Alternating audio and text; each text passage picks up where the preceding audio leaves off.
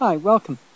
In this series of videos I'm going to talk about using Photot 3 to produce presentations for class or to get students to produce presentations for class.